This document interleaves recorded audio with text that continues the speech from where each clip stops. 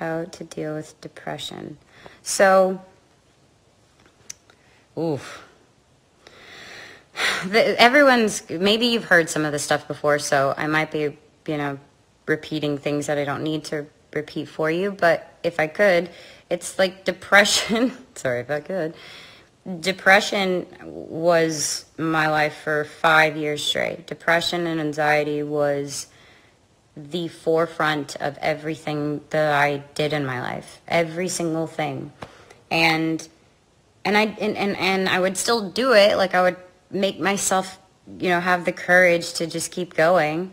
And I think that slowly but surely it just kind of happened. What's your advice to forget someone?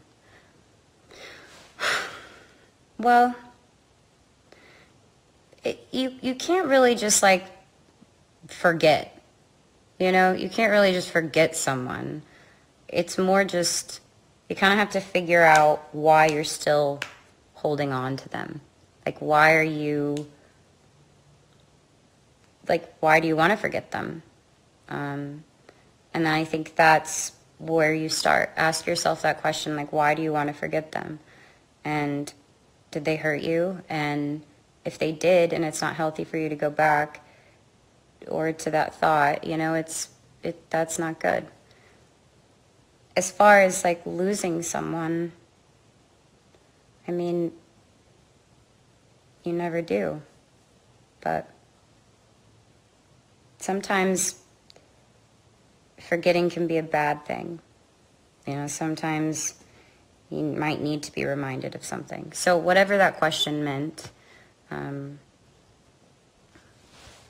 I hope I answered it.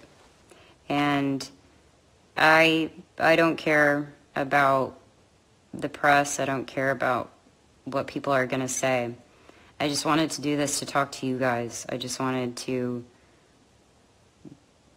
just be real with you, because I don't feel like being on another magazine cover. I don't feel like being on another one ever again. It doesn't matter. Everything that I want to say, I can say it right here with you guys. And I mean that.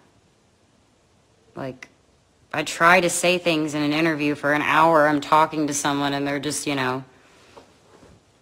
talking to me, and I'm thinking it's really good. I'm like, yeah, you're here, you're at the offices, you're experiencing things, and the next thing you know, it's not anyone's fault. People just want to, like, get people's attention, but I don't really understand why.